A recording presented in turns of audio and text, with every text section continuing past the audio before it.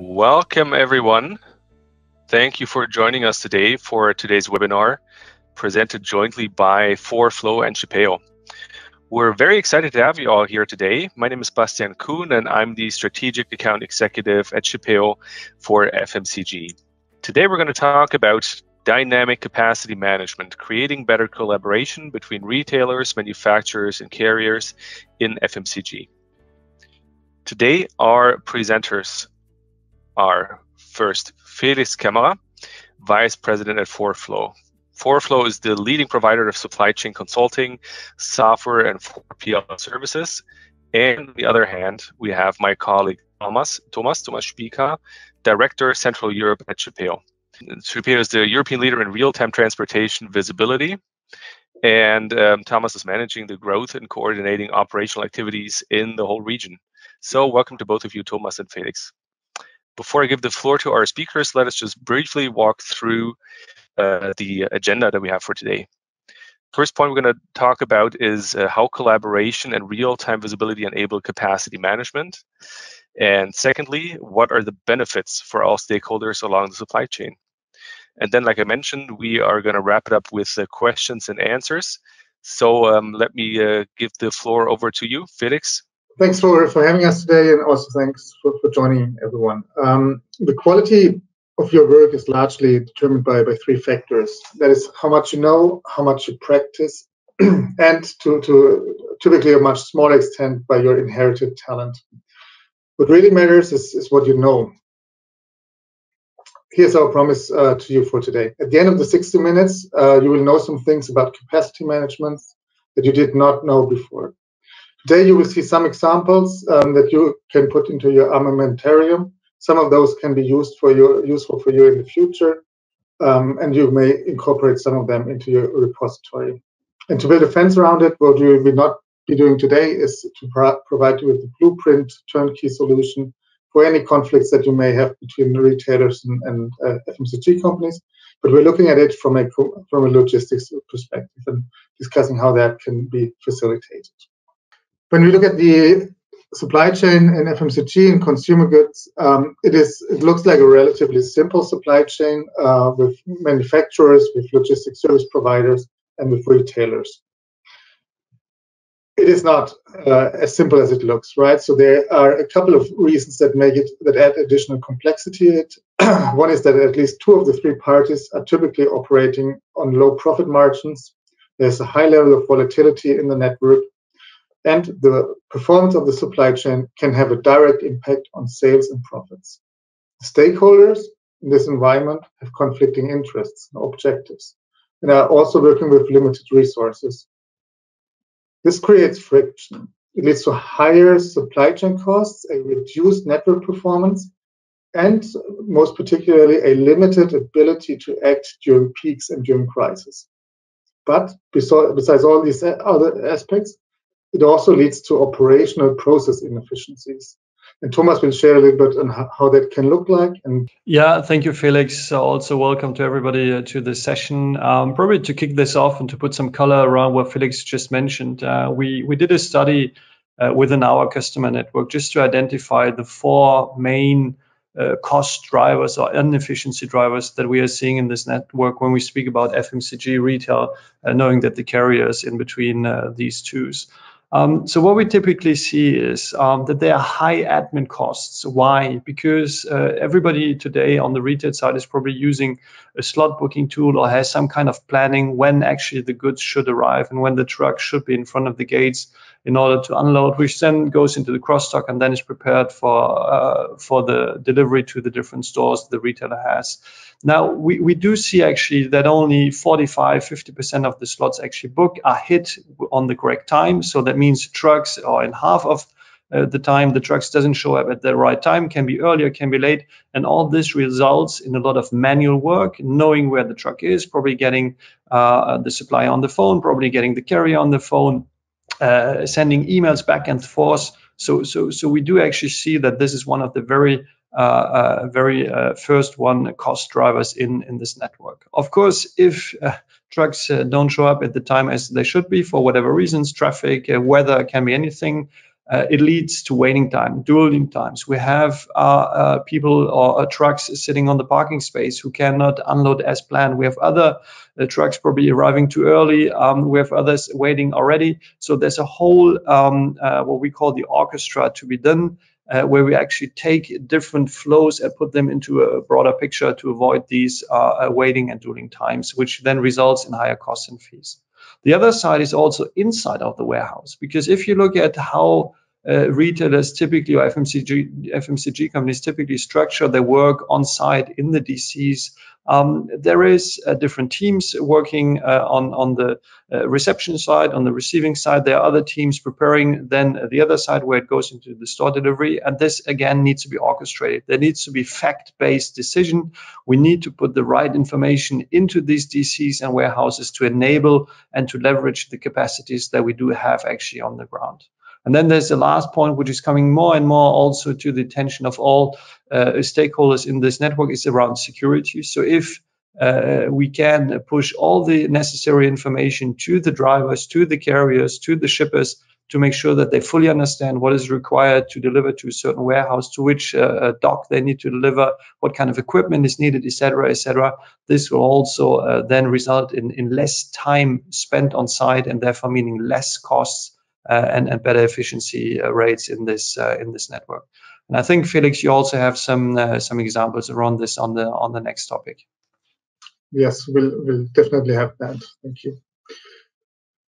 So, as briefly outlined also by Bastian, right, we're in a circle with producers, with manufacturers, with retail companies, but also with the LSPs, and we have some conflicts in that area. And now you may ask yourself, how do we overcome this? Yeah, we're getting there. We'll show you some ways how to do that. But let me first state that we at ForFlow and we at Shippeo truly believe in the power of neutrality. So that is particularly a value that a neutral planning and a neutral technology can have in an environment where collaboration is desired, but where it also typically ends when you start talking about money. In the next minutes, we will explore how this circle can be filled with life, how this can be added and enriched, and also how technology is supporting this, and how the power of technology can then be operationalized and utilized in day-to-day operation. Yeah, Felix, and I think you're already mentioning one important step in there, which is neutrality, but it's also technology, because if you want to take decisions which are in favor with everybody in the network for each of the stakeholders, we need to have data. We need to make choices based on data, not on guesses or on something that we experience. We really need to have this data. And we are seeing since now a couple of years that this data becomes more and more available. Typically at Shippeo, what we see is we use more and more APIs. We do integrate into the carrier world. The carrier in itself, they do invest into IT infrastructure.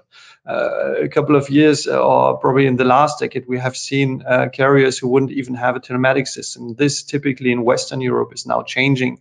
But we do also have a lot of other connections where we can retrieve data that is needed to create this neutral data fund or foundation that we need to then base our decisions on. If you look on the right side, it's just an example illustrating where we can get the and where we do retrieve the data, which is then used in our and in the ForFlow analysis to better plan and execute the network. We do see, of course, a lot of real-time data, because that's what really going to help us in the end to make the right decision, operational decisions, once the network has been designed and optimized.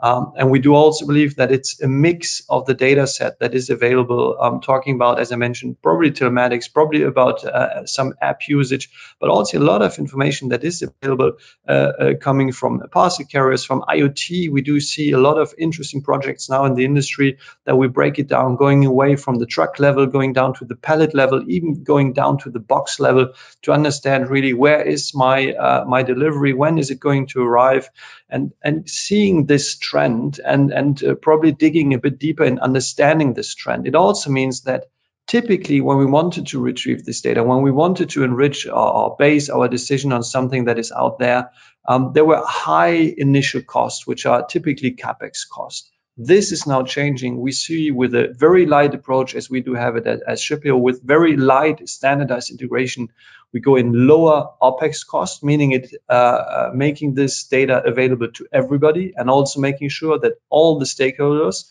probably also the smaller carrier, which has only 10, 15, or 30 trucks, which is a family-run business, and making sure that he can also participate to this network.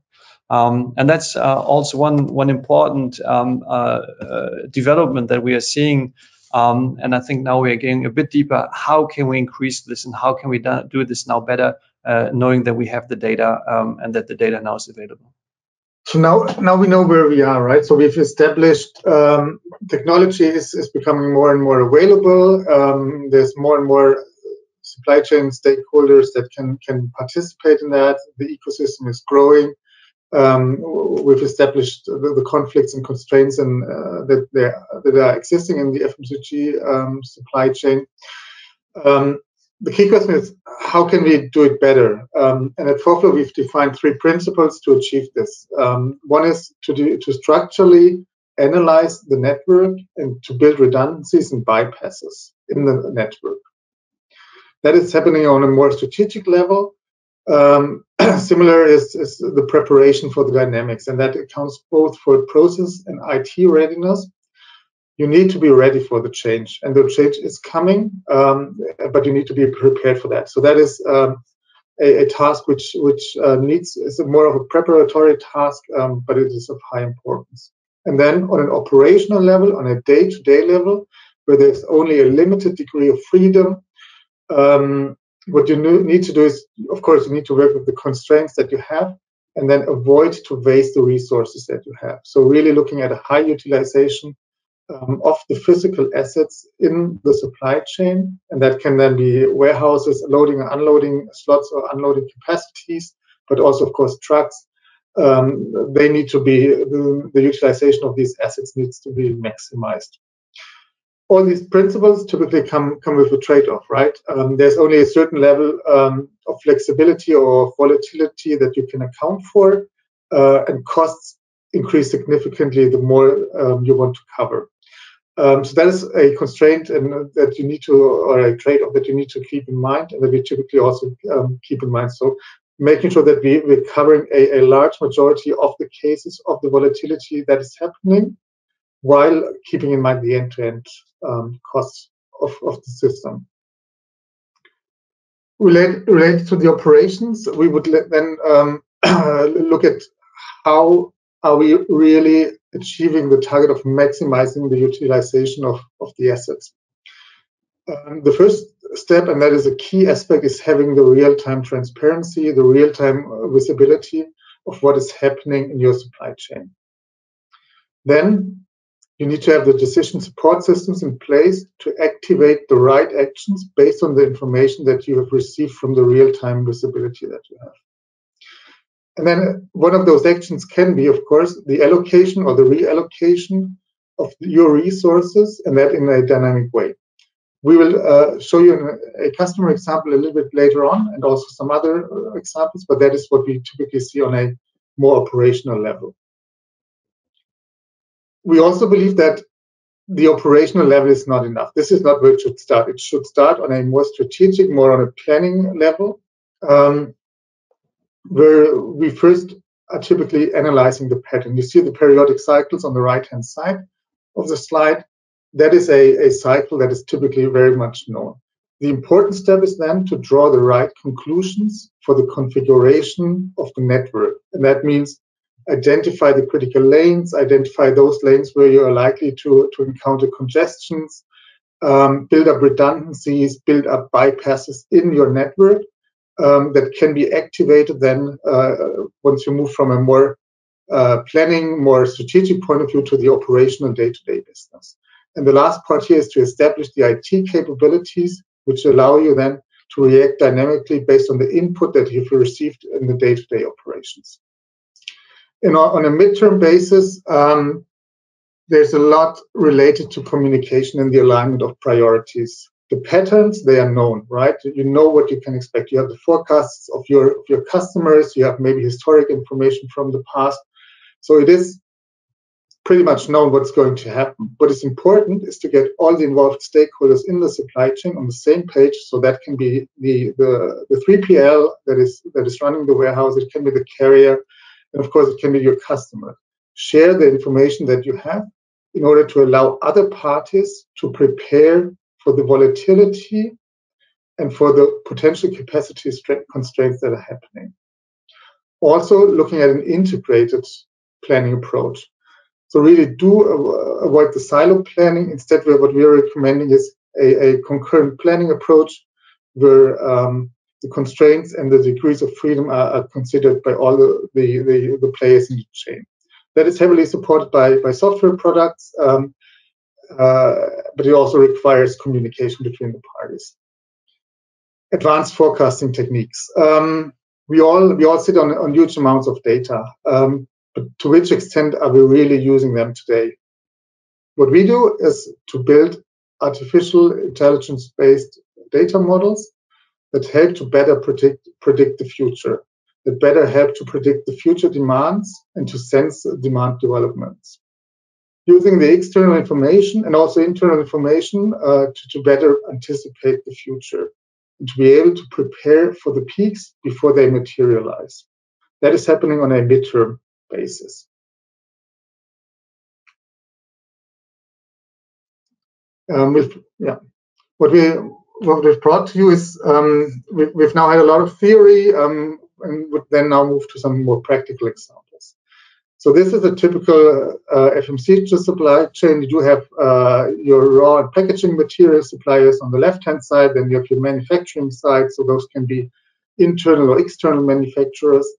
You have the market DCs to the right-hand side, and then you have the customer DCs at the very right of the slide. It also shows a very typical state of such a supply chain. There might be critical flows, critical inbound flows that are threatening the production schedule. Maybe you have a truck that has just left a production site, is on the way to the market DC, a truck full of valuable goods, and it's currently unclear where the truck is and when it will arrive.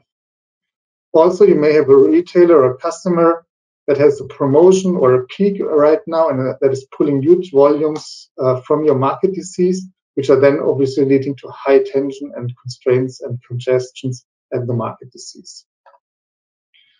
So how do we solve this? In our network design, we implement alternative routings.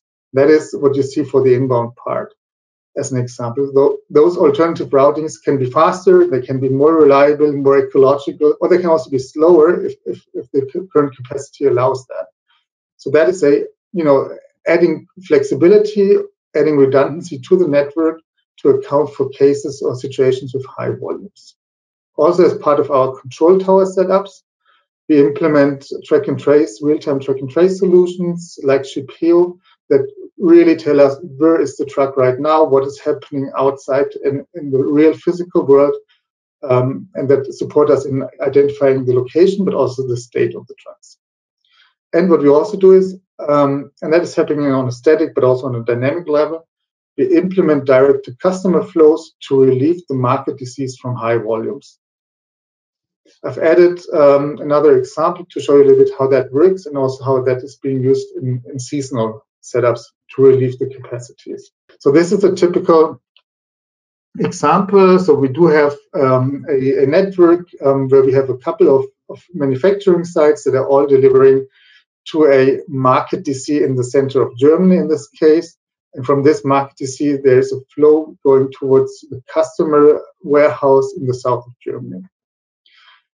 During normal operations, during normal volume times, those flows from that specific factory are routed via the market DC. That is the most cost-efficient way in this scenario, as it allows the consolidation with other flows. Typical costs are, of course, the flows or the transportation costs from the factory or the plant to the warehouse, warehousing and inventory costs, and then the flows or the costs for the flow from the warehouse to the customer.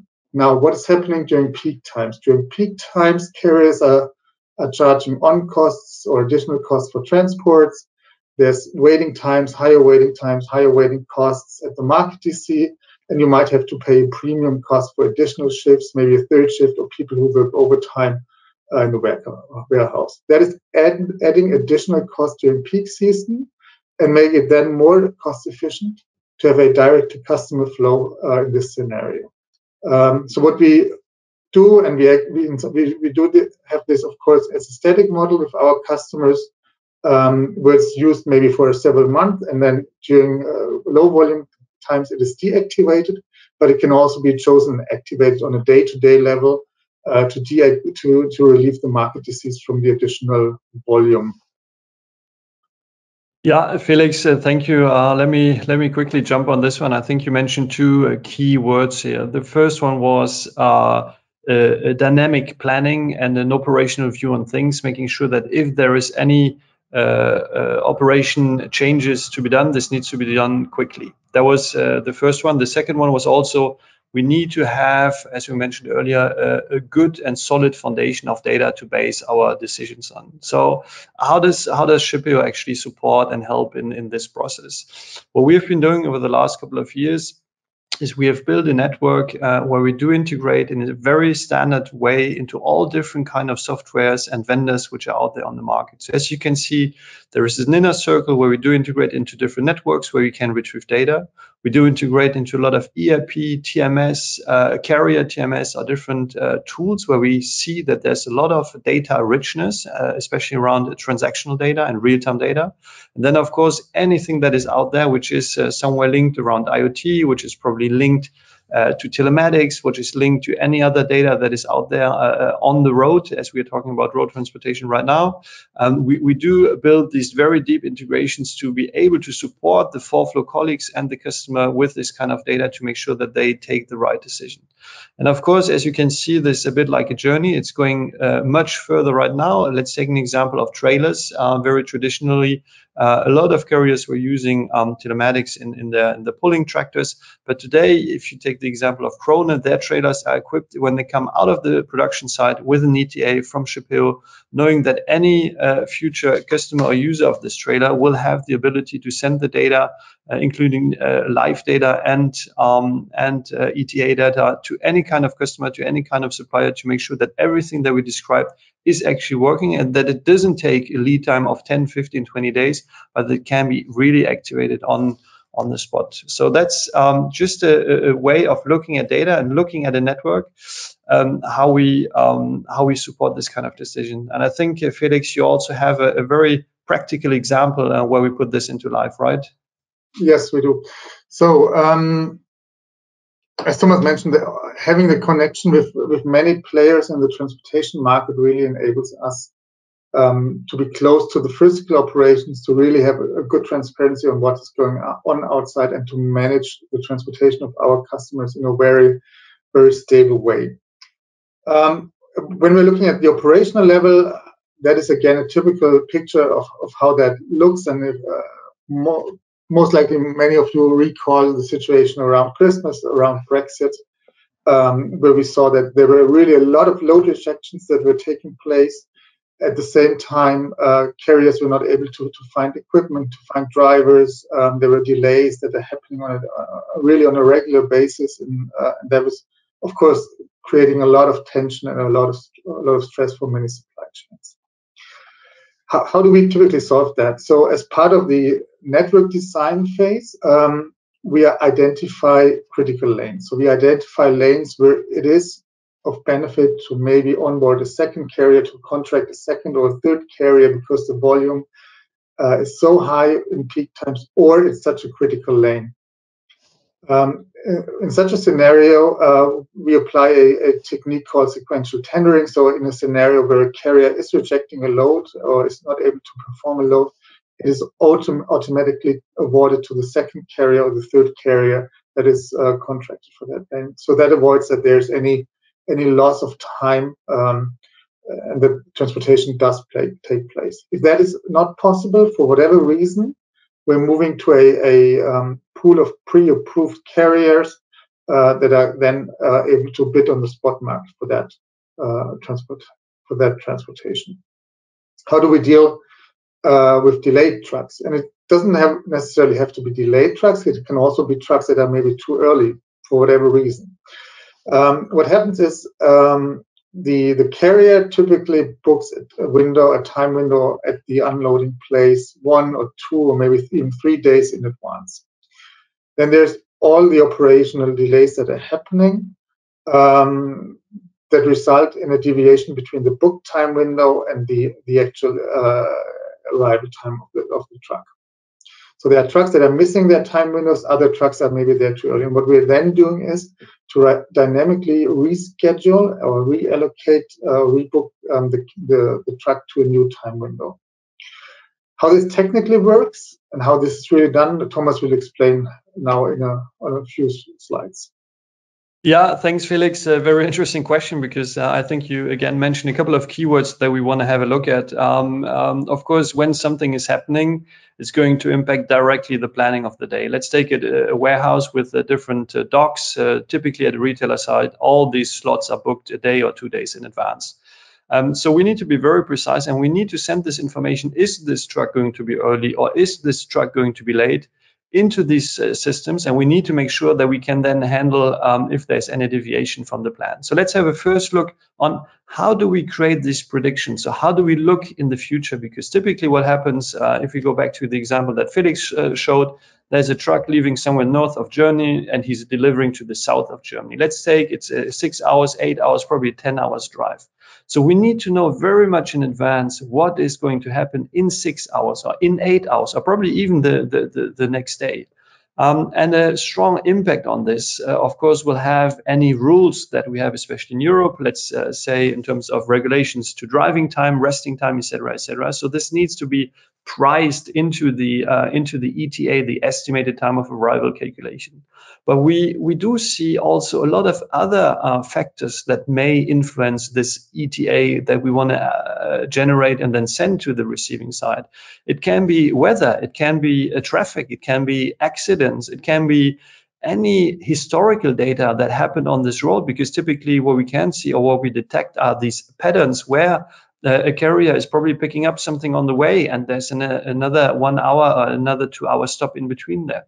So the way we are tackling this challenge is that the old traditional way of saying I'm going from A to B and it's so many kilometers and I need to do a stop every 4 hours or whatever, that doesn't work anymore. You need to have, and that's how we built our algorithm in the last couple of years, you need to leverage new technology, machine learning technology.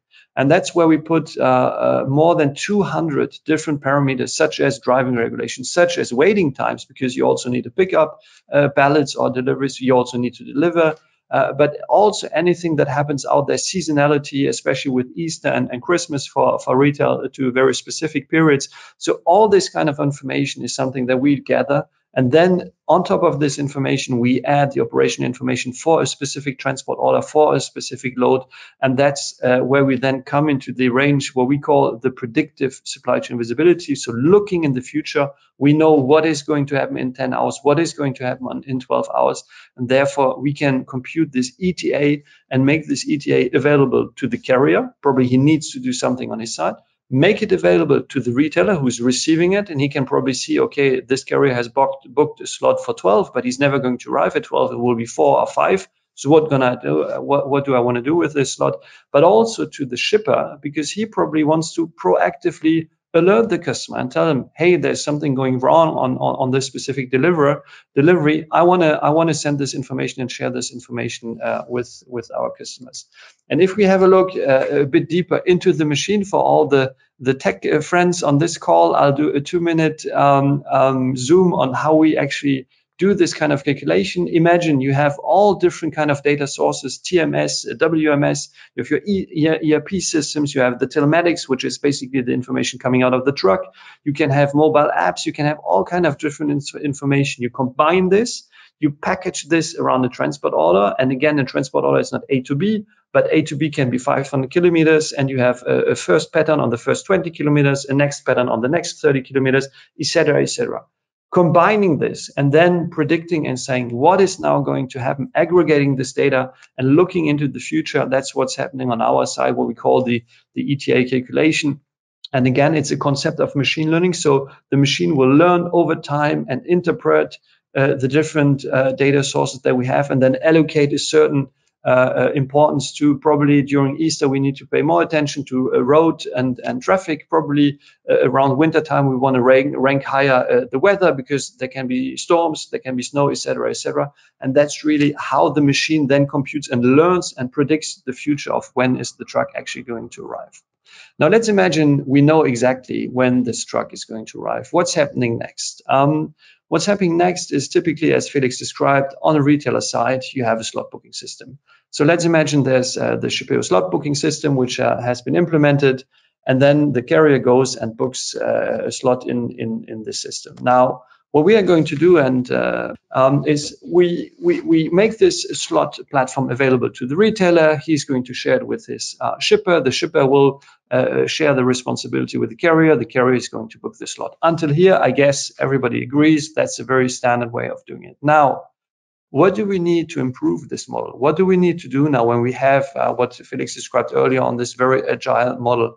We need to make sure that the arrival time of the truck goes into this tool, and that in this tool we discuss together between the shipper, the retailer, and the carrier, what are the rules to actually change my arrival? Because I know that the slot at 2, which I booked, it's no longer valid for me. I'm going to arrive only at 4. And that's where we believe the power of neutrality, as Felix called it earlier, comes into play. It's about optimizing a network. It's about optimizing a chain. It's not optimizing one or the other. It's by bringing more efficiencies into the network, we will bring down together costs by waiting time, less admin tasks, everything that we've seen in the beginning. And typically this can only happen if we work together on the space. And that's exactly what's going to happen. And now with Felix, we'll have a look into what are the benefits if this is actually going to take place, and how can each stakeholder in this process actually can have his own optimization on this. Thank you, Thomas. Yeah. So looking back at the circle that we had at the beginning of our webinar today, of course, there's different benefits for the different stakeholders. If you look at the carriers, for them, there's obviously an opportunity. Bastian, if you could go to the next slide, please. An opportunity to win additional business. The additional business comes from the neutrality of the platform, because the platform is treating all carriers equally, and based on the best ratio of cost and service, obviously, there is the opportunity to win additional business. Second, reduction of waiting time. Waiting time is something that's typically not really incorporated into the operational transportation planning that carriers do. So whenever there is an unexpected delay at a warehouse or at a factory or at a retailer, this is causing additional stress and additional effort to replan all the subsequent transports. With the technology that Thomas just described, so being able to still get a time window, even though you are maybe late or too early, that is supporting you to avoid that waiting time, and then also avoid the replanning that is following.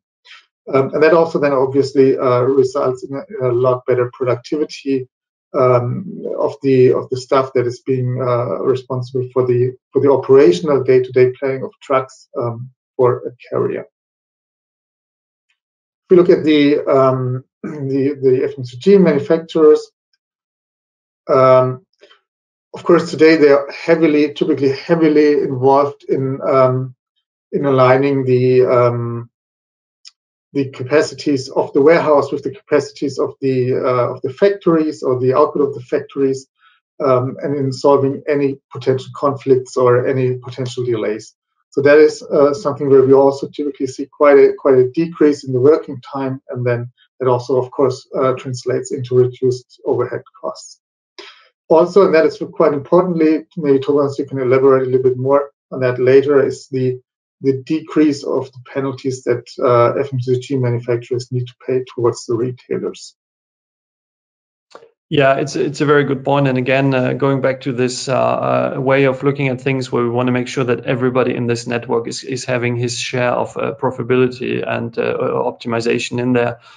So let's have a look at the retailer. Again, what we have been seeing with our customers in the last couple of years is if you can streamline and optimize the arrival of goods at your warehouse, you can also then optimize all the underlying processes which are then coming behind, meaning that when your truck with fresh produce, vegetables is going to arrive, you know exactly how to plan your teams internally. You know where to put your boxes. You know how to then go into your cross stock and then repack it in order to make sure that you can send it to your stores.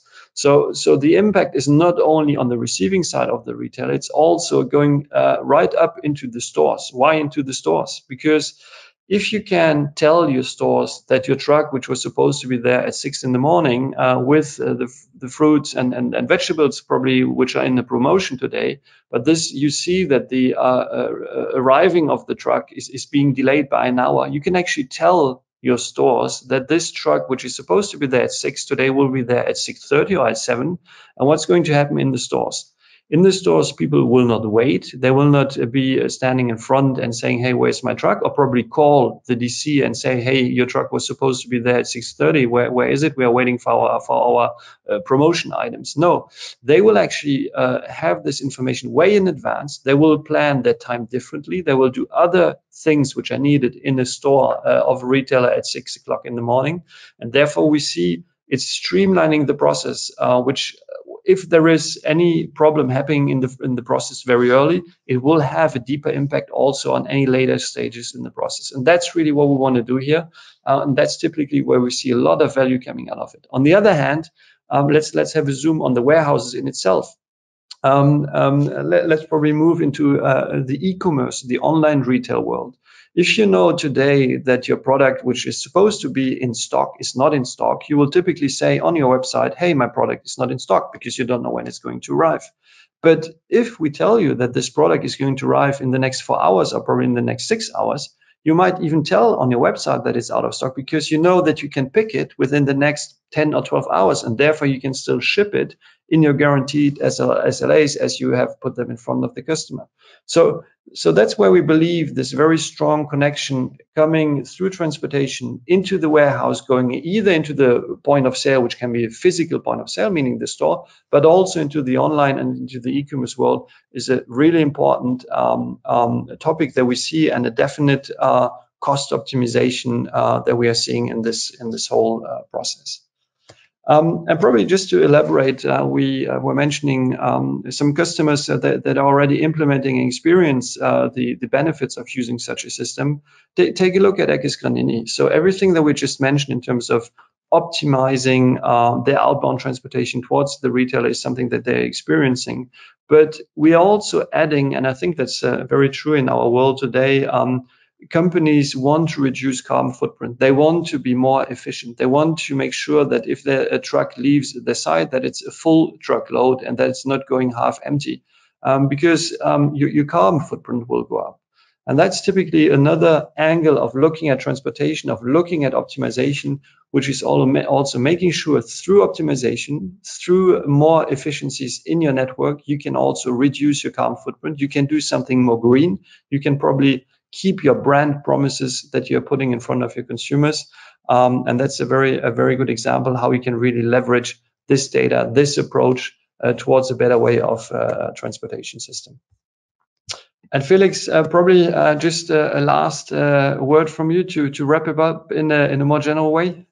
Yes, thanks a lot, Thomas. So what are the contributions today, and what are maybe the things that you should remember for today? So capacity management itself, it starts on a strategic level. It is, if you think of capacity management as a task that you need to do only on a day-to-day level, then that's not the right way to do it. You really need to consider it a strategic core task in your organization and manage it all the way from strategic down to operations. Dynamic capacity management requires really active attention and active input. And that active input to drive the right actions, to drive the right decisions, that input is coming from modern technologies such as Shippeo that really support you in anticipating the changes, the volatility, and then also support you in taking the right decisions on an operational level. Those are the contributions, and we're happy to be here. And also, if there's any questions, please use the chat box or the comment box.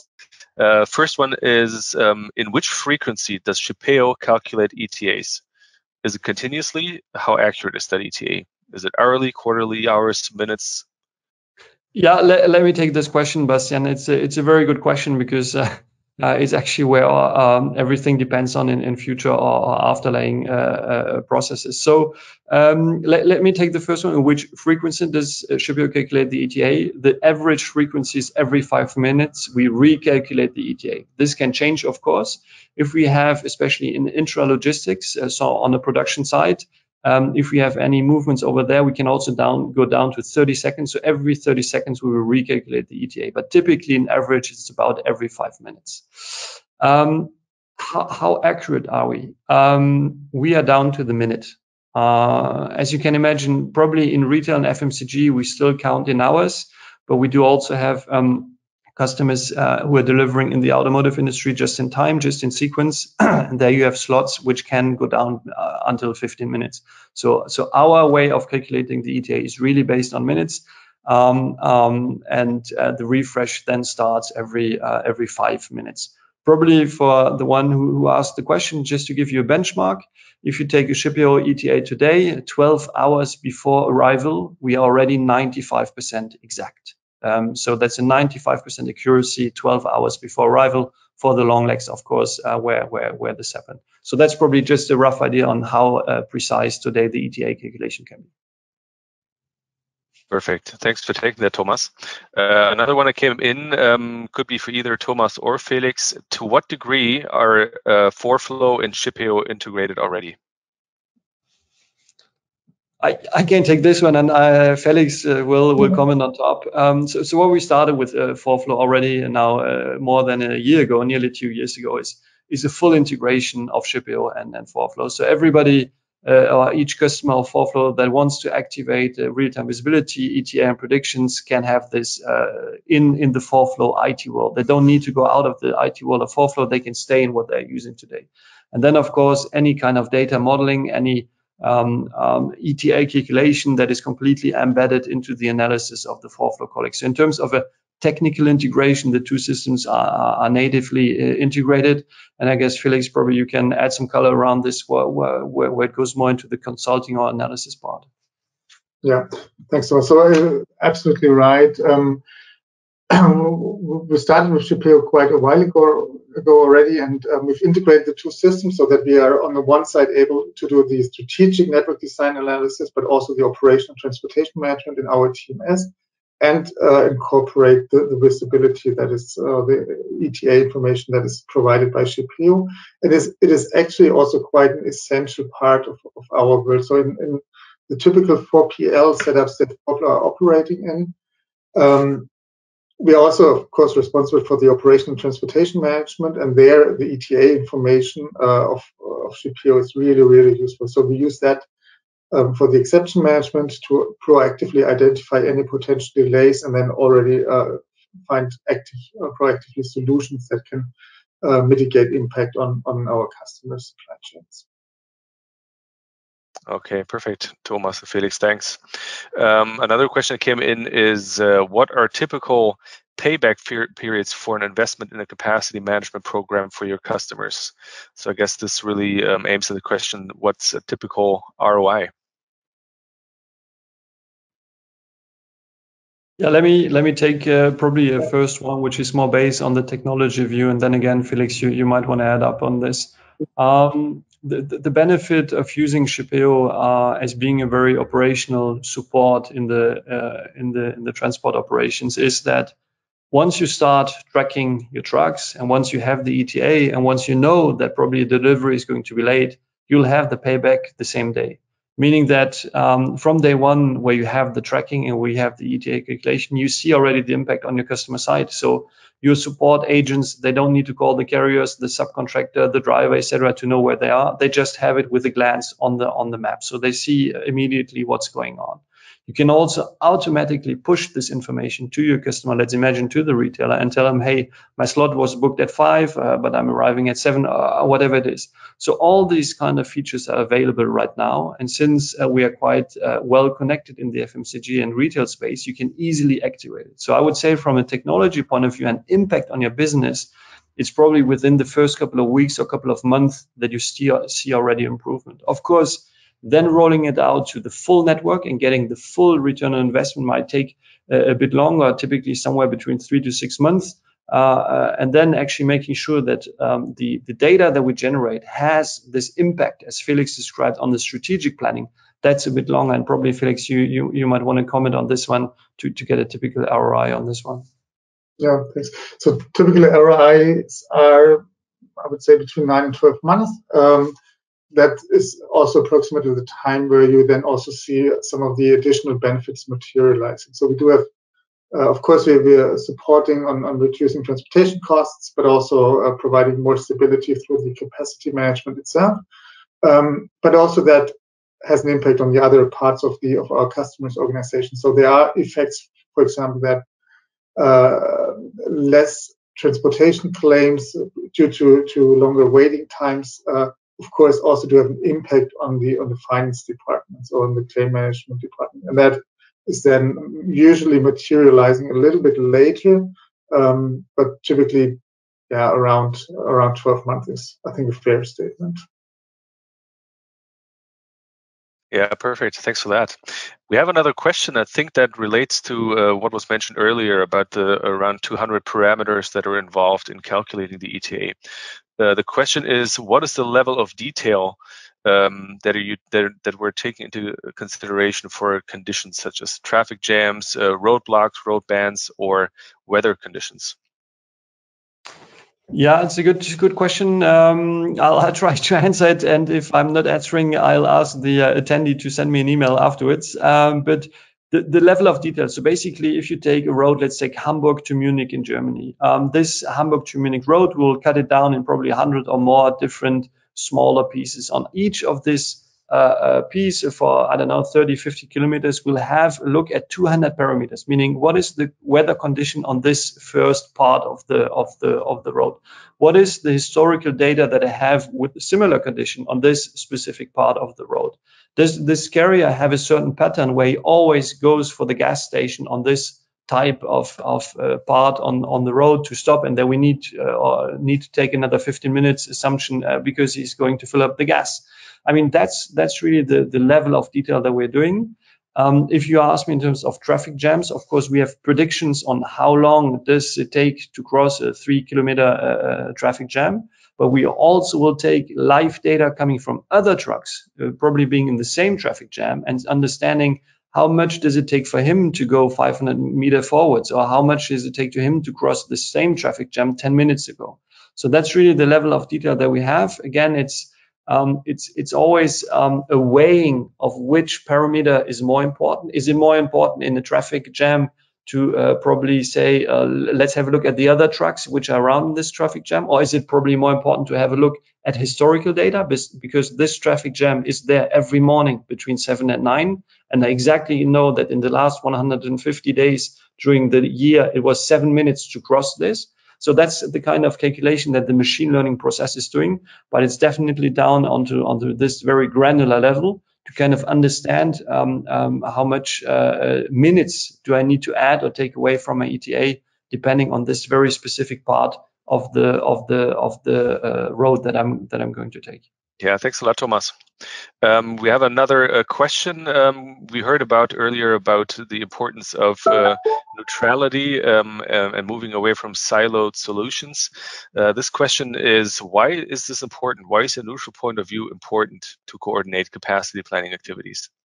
Why is it important? So we believe it is important because there needs to be a party, or we believe that it is useful to have a party that is weighing the interests of the different stakeholders, and that is able to implement and move forward with technology and also the process that is supporting the overall cause.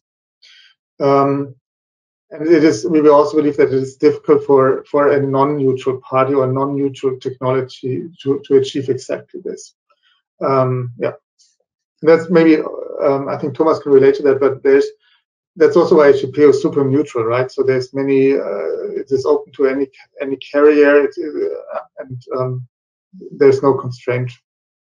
Yeah, definitely. I think, Felix, it's super important, and it also goes back to probably what I would call a European way of data culture. It means that the data belongs to these people who generate the data, and we need to make sure that if you are working in this network, everybody's going to benefit jointly from them. But it always needs to be the one who's generating the data who decides, do I want to share this data? Do I want to send this data over? And again, we can only be the technology platform, and then the decision by itself lies always with the stakeholders. Yeah, perfect. Thanks, Thomas and Felix. The next question is asking whether there is an absolute minimum of trucks necessary for using Shippeo. It's a good question. So the absolute minimum is one. If it's coming from a carrier or from a shipper side. So we of course do a tracking for very expensive goods, and sometimes it can be related to security questions, it can be to insurance questions, and that's a one shot, and it's only one truck that we are tracking. Typically, of course, when we look at our customer base, we do see in the FMCG world at least higher volumes, but in terms of technical constraints or commercial constraints, there are none. So the minimum is one. It always depends, I think, as we discussed earlier, on the business case, on the return on investment. But at least from our side, there's no technical constraint that you need to have hundreds or thousands of trucks. There's no constraint from our side. Yeah, perfect. Thanks, Thomas. There's a question that was specific to, I think, one of the slides that we showed regarding dock visibility. The question is, you mentioned shortly dock planning. What are the integrations from your solution to ERP and TMS? And if we use dock planning, what would be the next steps if we wanted to do that in the next few coming weeks? Yeah, very good question. I think the participant might remember the slide that we showed with a couple of hundred connections that we have already into TMS or ERP world. So a typical integration would be that we get the transport order out of a TMS or an ERP system, that we do the tracking, and then we feed back any alerts or any ETA back into a dock scheduling or into an ERP system. And that's what's happening on our side. With our own dock scheduling, we feed back the ETA into this tool, so to allow dynamic replanning of the docks. If there's any tool to be used, we also, of course, feed any other systems which are not Shippeo systems, but we can send the ETA into any other dock booking or scheduling module. We can send our ETA into any other type of ERP or TMS solution. And probably if there is a more technical interest behind this question, I invite the participant to go to connect.shippeo.com, where we also have all the features available in terms of integration. Great. Thanks, Thomas. The next one will be, what are some typical success factors to achieve efficient capacity management? This one might be, I guess, maybe for Felix. One important factor is to anticipate the volume changes and to prepare the network and have a structural process in place. I think the second success factor would be overcoming the functional silos, and that is, of course, cooperation, but also between the different companies that are part of the supply chain. The first step is facilitating, structuring, and maybe allowing the communication within a company. That already for some organizations can be a challenge, but then also be transparent and be open towards external companies like the carriers, because they are really relying on the input that the manufacturer may have. A realistic and pragmatic approach, I would say, that's not a successful factor. So it will be almost impossible to achieve 100% solution. So start with something that is realistic, but really start, and that's the important part. So start with something small, something that helps you, maybe some of the ideas that we mentioned today during the webinar, and implement them, or reach out to us and ask us how to implement them, but really get started and not wait for the fully blown solution. And then the last successful factor that I would mention is actionable solutions. In the end, whatever we have defined on a more strategic or tactical level will have to be implemented or realized on an operational level. So that means that we need to be able to translate the actions into clear rules or into clear communication towards the operational level that is working in the warehouses or that is working at a carrier, to make sure that they're really able to action the recommendations that are then helping to mitigate any capacity constraints. So, Felix and Thomas, is there anything else you wanted to cover or bring up before we wrap it up for today? No, it's been great being here. I've been, let's say, a lot stimulated and provoked by some of the questions that have been asked by the audience. So that has been really nice, and I look forward to meeting you again. Yeah, a big thank you to you, Bastian, for moderating, but also a big thank you to the participant who asked the questions, who were here today with us. I think the main message is the FMCG, the retail world is moving, and it's moving quickly. And I think what we are seeing with our customer projects on the 4Flow side, on our side, but also on the combined projects, is really there's a strong need to do something. There was probably a period too long in the last 10 years where we all knew and we saw the problems, but we didn't really act on it. I think that's probably a key message today. All the players on the market, they are moving, and that's what Felix said. I think we need to do something. We need to tackle these challenges. Hopefully we could have, or we have provided one or some inspiration how we could tackle this together. And as Felix said, any questions which are still out there, we are more than happy to answer. You see the email in the slide. Please reach out to us directly. I'm more than happy to answer if there's any other questions open.